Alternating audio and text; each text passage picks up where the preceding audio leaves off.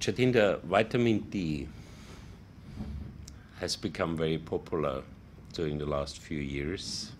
Everybody is talking about vitamin D.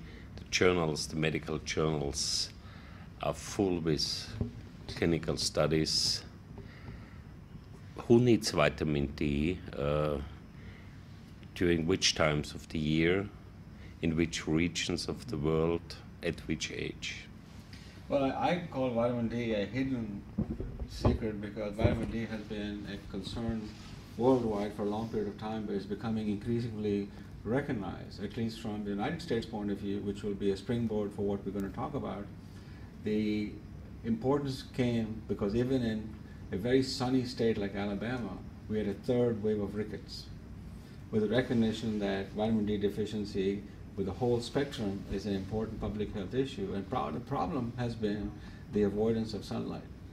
But it's become increasingly recognized that food alone and food and sunlight alone is not going to complete the vitamin D requirement in most of the population. So the windows of time, as you asked, would be infancy, teenagers, and then late life. The evidence, however, is mainly on bone health, because in some ways I say that osteoporosis is a neonatal disease that shows up in adulthood because of the continuum of life. So we are just not ingesting enough vitamin D, and that's the reason why worldwide now more and more agencies are recommending that vitamin D be supplemented right away from birth. And with the increased importance of breastfeeding, increased stress on breastfeeding, those babies are very vulnerable.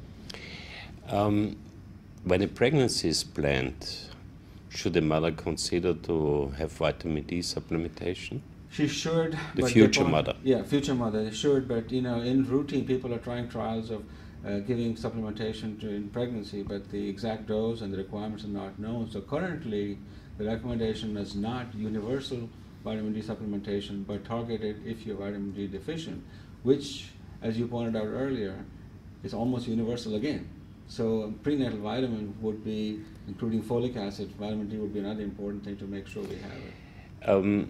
We had several symposia in the Middle East because here there's a high-risk group, women who might be vitamin D deficient.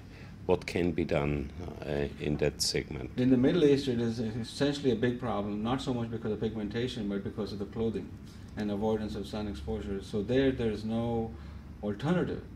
And also they're not a fish-eating population. So no alternative except to supplement vitamin D on a routine basis as part of a multivitamin strategy. It's not, vitamin D by itself is not very expensive, but one has to be careful because the vitamin D preparations are not all regulated, and so it's easy to overdose on vitamin D, especially in infants and children. What would happen if you overdose?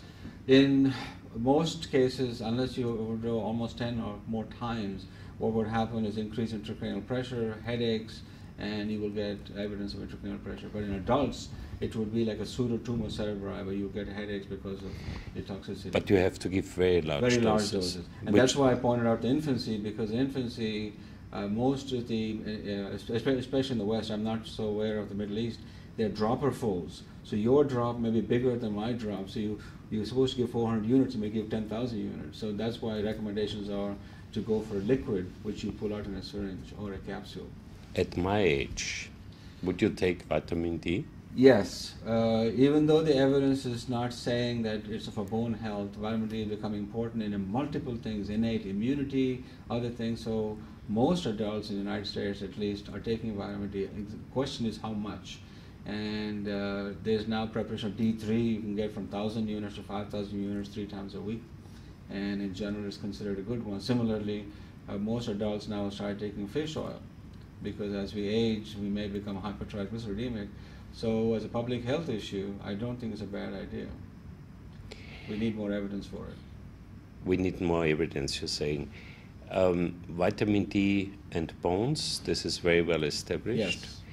Yes. So for the children, vitamin D is to build strong bones, and then when you're 60, 70, 80, to prevent osteoporosis. Right. Because the children and the elderly are the most two commonly affected population. The elderly, if you look at the population, in some surveys up to 50 to 60% elderly have bone disease with fractures, and that's largely preventable with activity and with some good supplementation of D.